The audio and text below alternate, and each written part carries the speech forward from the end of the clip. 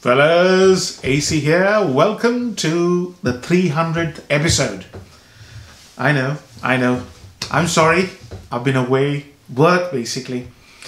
So this episode has been due for more than 2 weeks. And I know that you guys have been waiting for it. I've been getting messages on my Instagram, on my YouTube channel comments.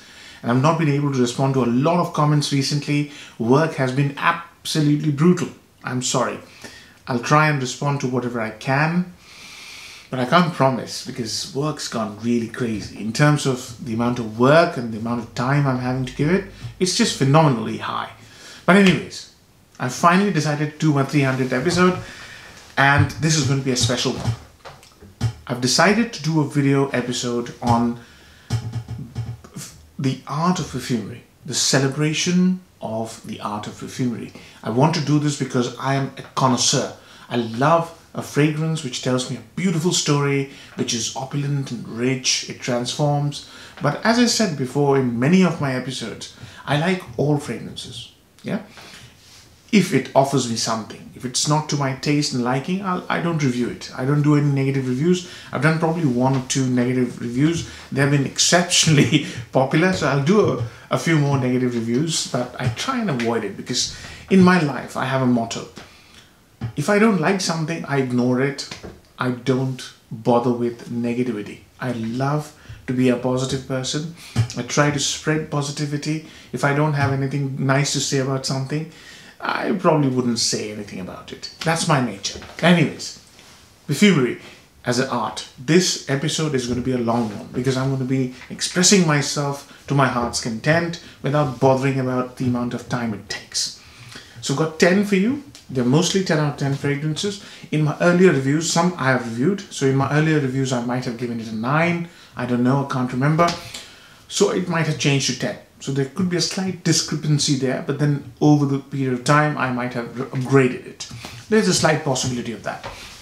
Not all the fragrances in this video have been reviewed by myself. So I'm going to start with one fragrance which I haven't reviewed, and all are 10 out of 10. So this is not a sort of a countdown, so just randomly picked stuff, but I want you to enjoy this video and get some of these fragrances because you ought to try it, you ought to experience the finest perfumery that's possible. This is the first part, I'll do a few more. So the first one is an Italian fragrance, right? But the Italian fragrance house is trying to do a Middle Eastern stuff, oud, and it's done it so beautifully. It's probably one of the finest oud-based fragrances, and it's going to be in everybody's list. It's outrageously popular. It's a fabulous fragrance. Some of you might have guessed it. It's Acqua di Parma, Colonia, oud. Now, oud is something that I don't like much because most of it smells the same to me. It's the same woody smell. Some have barnyardy smells. To me, I'm not, sledging oud. To me, it doesn't really light my fire or float my boat. This one, love it. Absolutely love it. Because it's not only oud. It's got this amazing resinous floral structure along with a nutty leather.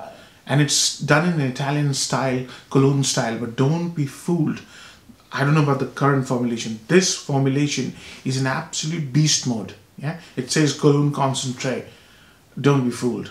Yeah, anything in the brown bottle from Acqua di Parma, to my knowledge, and I've got 4 of them. I've only reviewed 2 of them. Are not slouches. They have tremendous performance. This one, oh my god. This is an endearing fragrance. The more you wear it, the more you like it, the more you're drawn towards it. It's just one of those fragrances which has to be applauded for the absolute perfection in a bottle that it is. Yeah, leather, as I said. The most important thing for me is how oud has been balanced with a note of orange and amyris. Have you ever smelt amyris? Have you had the pleasure or the good fortune of smelling amyris flower? If you smell it, you will know. I was in a forest last year. That's the first time I actually saw amyris. I smelled amyris before I saw it in nature. The whole forest patch was completely covered in the smell of amyris. That's what amyris is. So they had to pick amyris because oud is all overpowering, right? Oud overpowers everything. So taking the mirrors, it's beautiful, resinous, outstanding, just an outstanding Italian cologne style oud fragrance. Remarkable, just remarkable, with outstanding performance. Expensive, but an outright 10 out of 10, right? Can't comment on the latest reincarnation of this bottle. The bottle has gone black, I believe. I don't know about that. I haven't tried it. But this one is a 10 out of 10. It's an outstanding oud. Superb. I'll do a full review very soon. Just a collector's delight. Next one on my list is a fragrance which is from the yesteryears. There is hardly any talk about it. But let me start introducing this fragrance to you. Let me build up to it.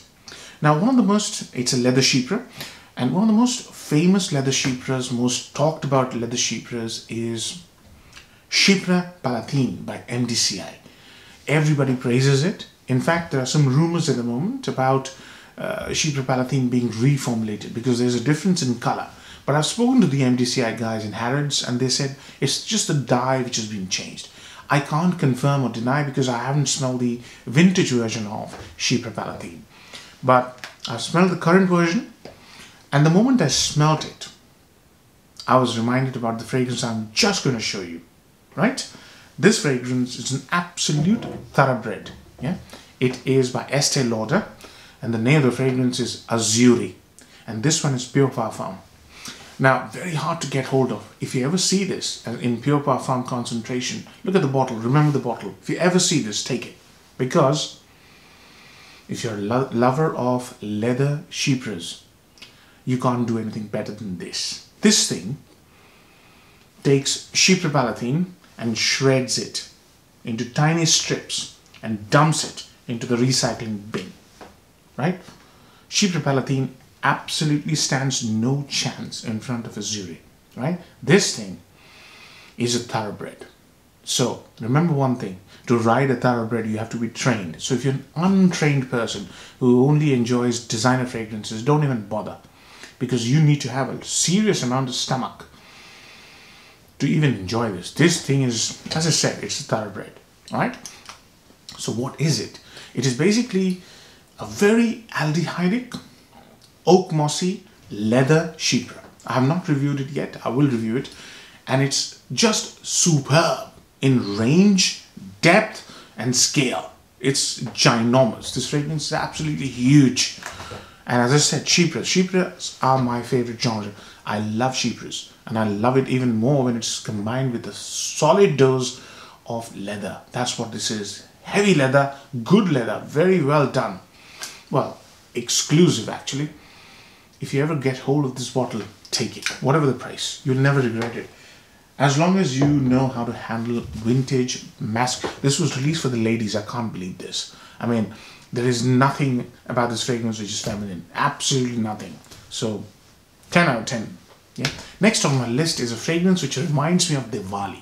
Why? Because, you know, Diwali, alright? It's my favorite festival. I do a special episode every year on Diwali night. Because, you know, when you see Diwali, it's all about, it's celebrated on the darkest night of that month, and it's just light against backdrop of dark, you know, darkest night and light. This next fragrance I'm going to show you is exactly that. It's like a Diwali night in a bottle. It is, well, let's show you. It's an extrait concentration. It is Rose de Taif by Perris Monte Carlo. Now, this is a house which doesn't get a lot of talk, but all the fragrances they've done in extrait formulation are collectibles. Trust me, I've got 2 of these. I'll probably get a few more. If you like rose, you have to have Rose de Taif extrait. It comes in 2 concentrations. I haven't tried the other one, which is Eau de Parfum. Slightly cheaper than this. Is excruciatingly expensive. And why is it so expensive? Because it contains real Taif extract. Now, I've understood. Okay, let's talk about Taif. Taif is a region in Saudi Arabia. You thought nothing grows in Saudi Arabia? There's this region, a little pocket region known as Taif, and it comes with a special rose variety. It's a 30-petal rose. It's outstanding. The moment I smelled Rose de Taif, I knew that I smelled something amazing. And I've tried everything. Bulgarian rose, Damascus rose, Rose de May, the French rose. I've tried all rose because I'm a new convert to rose. And the moment I smelled I like Damascus Rose as well. And the moment I smelled Rose de Taif, I knew that this has a little dose of Damascus Rose as well. So it's lemony, buttery. The feel of the fragrance is like butter, melting butter. And as you know, rose melts hearts.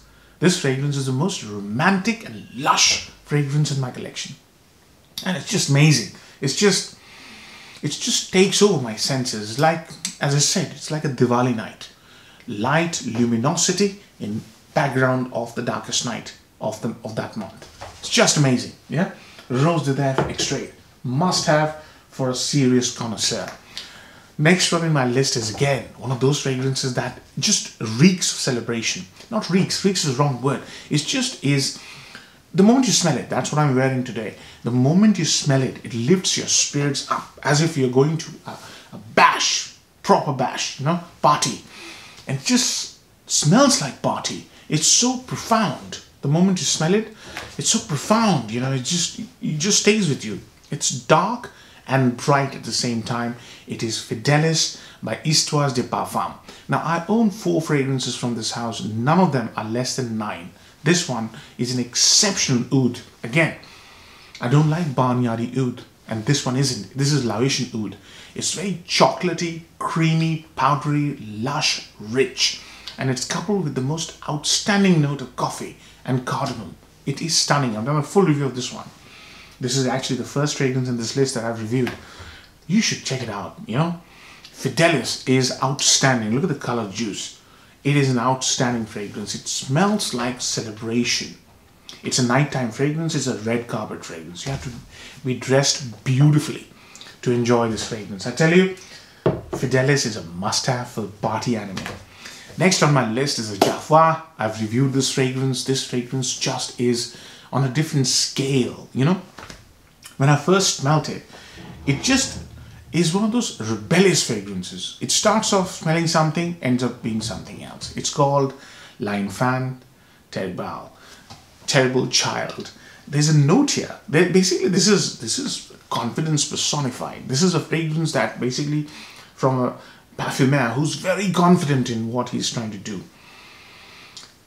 I think it's got guyakwood. I can't remember. It smells like guyakwood. Guyakwood, sandalwood, and fruits and dates. And then the excuse me, the terrible child, which is cumin. Nobody likes cumin, right? Try this fragrance. Outstanding. It's a glorious fragrance. This thing is lush, rich, deep, complex. Some of you guys have gone ahead and bought this on my insistence. And I tell you what, they have not been disappointed.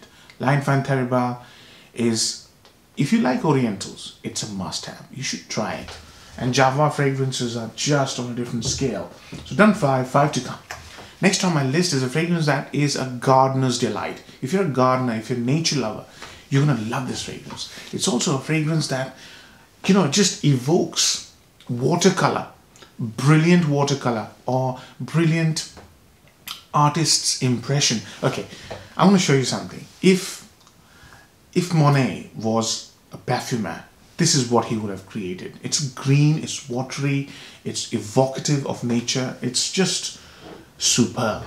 And the name doesn't do it justice. It is Frederic Malle, French lover.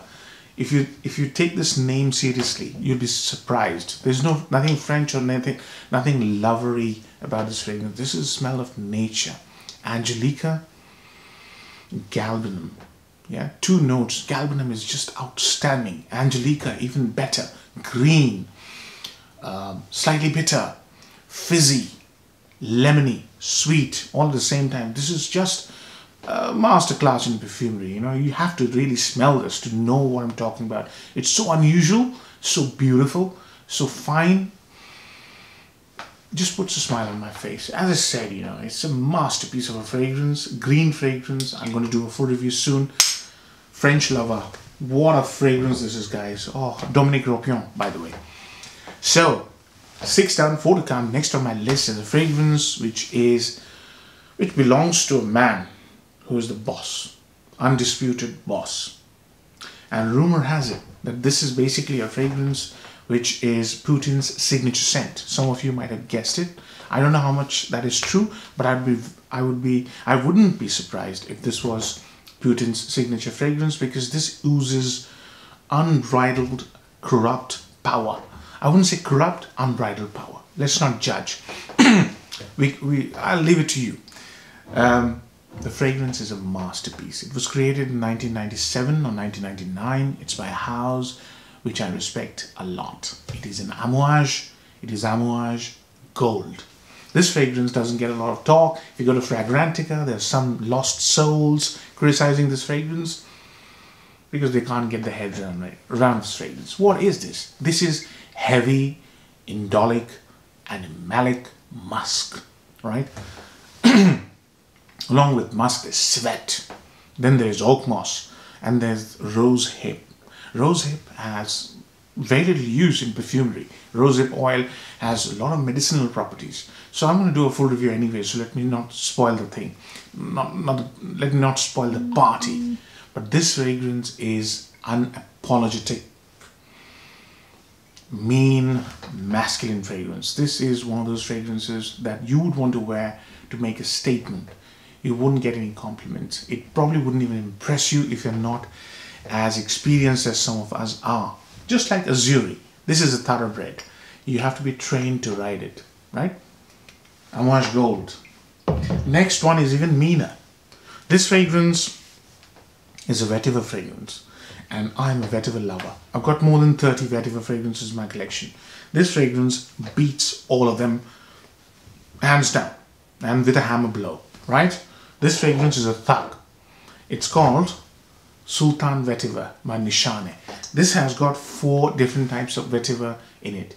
It's got leather, Haitian vetiver, Indian vetiver, this vetiver, that vetiver. I've done a full review. When I did the review, I was so taken over by the scale of this fragrance, the range of this fragrance, the kind of smell this is, that I heaped praise upon praise upon praise of this fragrance. But the thing is, always remember this. This is not an easy fragrance to wear. As I said, it's even more meaner than Amouage Gold. But why am I praising it? Because of the range. This is the kind of range you don't expect from vetiver. This thing is the Genghis Khan of fragrances. Yeah, mean but astonishingly huge. Everybody wants to know about Genghis Khan, right? That's what this is. This is the Genghis Khan of vetiver fragrances. What range, you know? When you spray it, you'll be in a different world. You'll realize what vetiver can do. Vetiver normally is portrayed as a soft, grassy, lemony thing. Try Sultan Vetiver. You'll be knocked out. Okay, next one. Last 2 left, right? Next fragrance is an absolute epic of a fragrance. The moment you spray this, you are basically making a statement that I am here because I deserve to be here. I made my way up. It is a Roja. I've done a full review. It is Oligarch. This fragrance is exactly what it says on the tin. Oligarch. Rich, resourceful, dominant, and one of a kind. How many oligarchs do you know? What a fragrance this is, guys. It just puts a smile on my face, because when I want to smell something special, when I really, really, really want to make a statement, I bring out Oligarch. It's profoundly self-confident. This is one of those fragrances which says, listen, it doesn't matter what you think about me. I am because I deserve to be here. Oligarch is just on a different scale. There are 28 notes, I believe. It's a kind of a floral, fruity chypre. Again, chypre, right? So juniper berries, citrus notes, vetiver, floral notes, the tons of notes. You can check out my full review. I did it with a lot of heart. This is an outstanding fragrance. Oligarch, every bit Oligarch, yeah? Last one. Some of you might have guessed it. I call the next fragrance the Guernica of Perfumery. I coined that term about 2 years ago when I did a video on niche fragrances. This to me is the Guernica. It's so large, it's so evocative, it transfixes you. Some of you have had the good fortune of trying it. Outstanding. Again, a leather chypre. It is a Guerlain, it's Derby. This fragrance is basically, what can I say, man? Every time I wear it, I get something new about this fragrance. It's supposed to be a leather barbershop-y chypre, right? But every time I wear it, It takes me somewhere else. It gives me some other ideas. It interests me. It intrigues me. It's like standing in front of Guernica and staring at it. It's a masterpiece. Bar none. Right? I have to review this fragrance, but I tell you, if you can ever get hold of this, if you like masculines, get hold of Guernica. Get hold of Derby. My God, what a fragrance this is. I hope you enjoyed this 300th episode. Do give it a like. Thank you. Take care. Bye-bye.